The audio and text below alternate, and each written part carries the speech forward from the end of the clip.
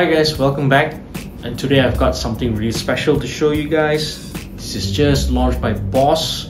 Here is the Boss SDE-3 dual digital delay.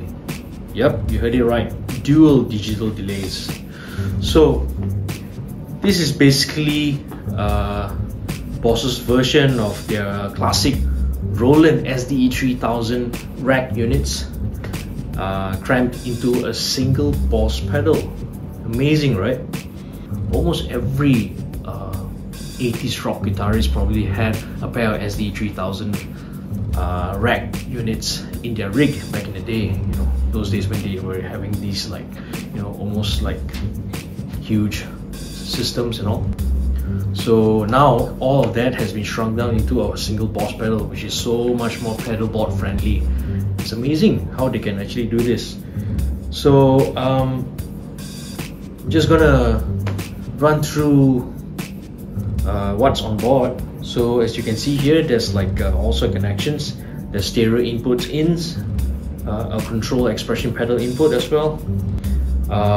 There's two outputs for stereo outputs at the side here, and the knobs here, they have like level, feedback, time, depth, rate, and high cut. So with depth and rate, you've got a bit of like some sort of like a modulation kind of like effect, a bit which you can actually dial in to give you a little bit of like chorusing kind of effect. So it not only does delays, so a little bit of that modulation in there, and there's a high cut knob, which is basically to filter out, you know, the frequency, higher frequencies. You want to make it sound more, warmer. You might want to cut more of the highs out, so you can actually do that here. And the rest of the knobs are pretty much standard kind of like delay kind of parameter knobs. And one more on the side here is called offset. So this is where you can adjust the time difference between the first delay and the second delay. So guys like Eddie Van Halen used to use like the SDE-3000s like always on, you know, because he's the sole guitar player in the band, and he wants like a, you know, really thick kind of sound.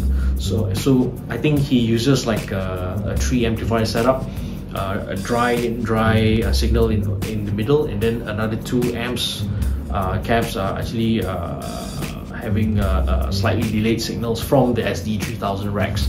So you can kind of simulate that kind of setup as well, with probably some additional gear and all. But then all in all, this is crazy. I mean, like 2 delays in one Boss compact pedal setup. So let's go check out the sounds after this. All right, see you later.